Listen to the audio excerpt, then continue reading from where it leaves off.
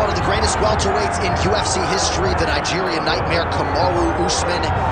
Some criticize maybe his risk mitigation late in that Leon Edwards fight, but this man is an offensive fighter. He's got every skill in the book, and we'll see which ones he chooses to employ here tonight. It's crazy because when he came off the Ultimate Fighter, he was known as a bit boring. But him and Trevor Whitman have such a great partnership that they have developed a style that works for Kamaru, and it works at such an elite level. He got caught. How does he bounce back? This guy, his jab is tremendous. He can knock you out with it. His wrestling and his top control is second to none. Kamaru Usman possesses all the skills in the world. How does he implement those skills tonight when he steps inside the octagon? And one thing you never have to worry about, the output, the work ethic, one of the hardest workers in the room in the UFC, and he is at the height of motivation getting back on the proven ground tonight.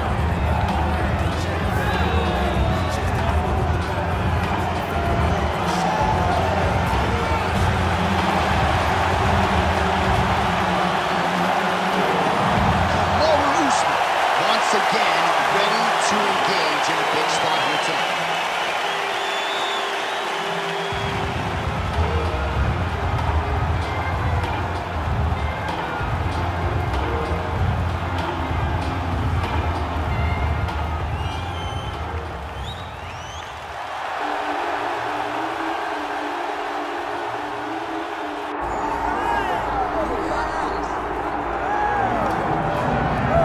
Ladies and gentlemen, with much fanfare, one of the best welterweight free agents in the world has arrived on the greatest proven ground in mixed martial arts. Enter Michael Venom Page. Realized a lot of success in other big shows, but most fighters eventually want to test themselves in the UFC. That was the goal for Michael Venom Page. Outstanding striker, a finisher, really in all realms of mixed martial arts. But there are a lot of interesting stylistic challenges for him in this UFC welterweight division. And the opposition tonight's going to be trying to take this man down. Michael Venom Page, with that infectious smile on full display, has finally arrived in the UFC.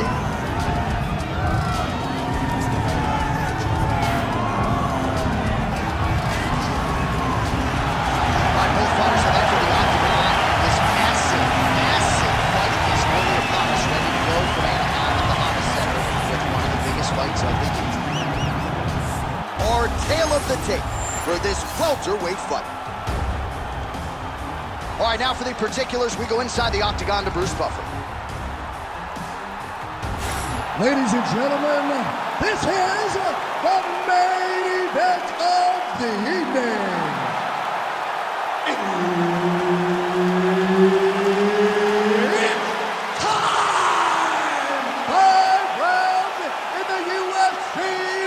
Welterweight division.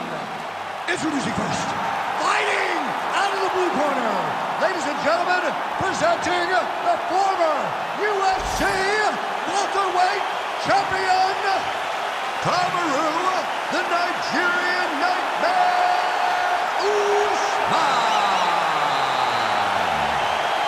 And now introducing his opponent, fighting out of the red corner,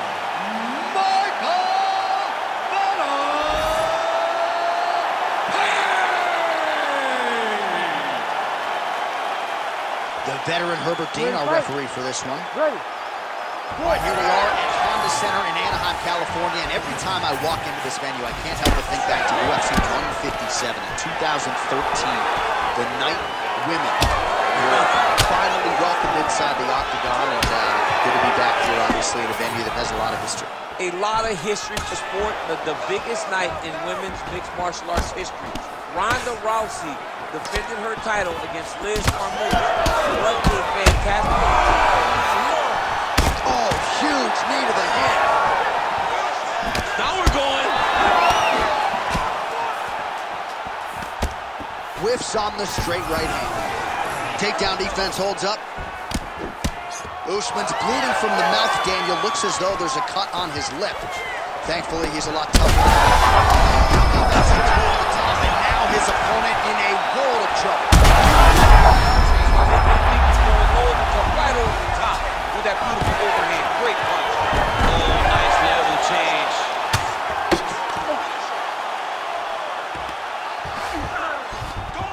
Working off of his back here. Looks like he may try to hip escape. Oh, looking for the submission now. Heel hook looks tight. Oh, he's got it. Oh, and he gets out. He beat the knee by creating distance. Once you free your knee from the hips, you have a chance. This man was so good at staying calm in the face of adversity.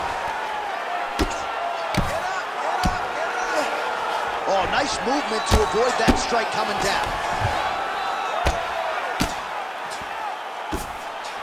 All right, so some definite damage underneath the elbow now on the side of his opponent. A lot of strikes to the body starting to add up.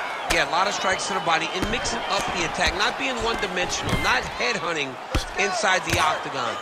I think he has fought beautifully right now, and it's starting to show itself.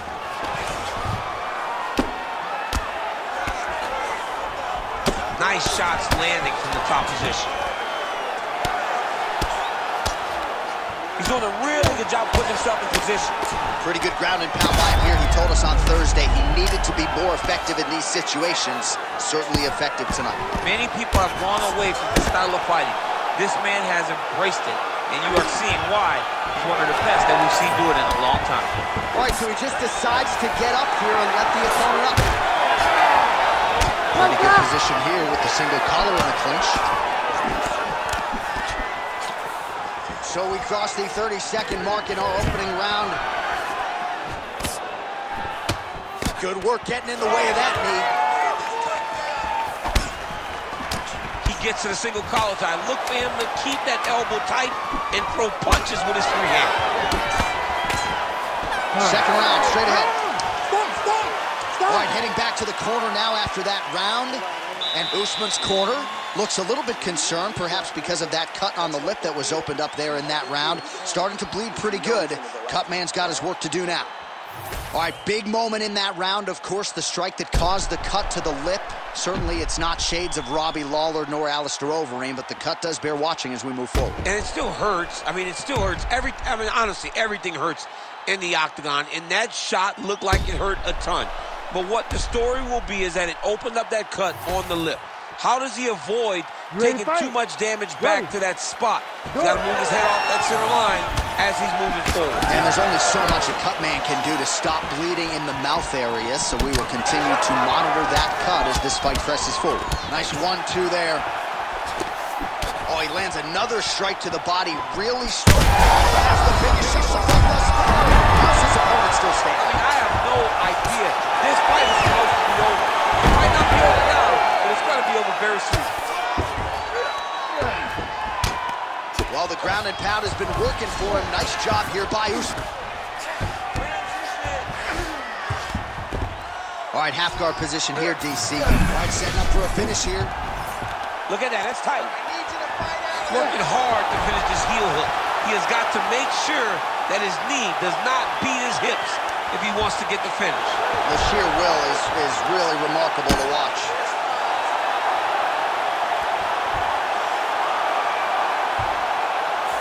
That's it! By submission. So what a win for him here tonight. He gets it done and gets it done by way of submission. He told us this week, I gotta keep these judges out of it. Mission accomplished. Absolutely. He is a phenomenal grappler. He said that he held the advantage there and that would show itself in the fight. He proved that and he gets a submission victory. Amazing. All right, let's take a look back at the replay as he gets it done by submission tonight, champ. He was able to get the fight to the ground exactly where he wanted it. Eventually, his opponent gave him an opportunity to get a submission. He did that, and he should be very proud of the work he did tonight in the octagon. All right, with that, the official decision is in. We go to the veteran voice of the octagon, Bruce Buffer. Ladies and gentlemen, referee Herb Dean has called a stop to this contest at 1 minute, 40 seconds of round number 2. Declaring the winner by tap out, Michael!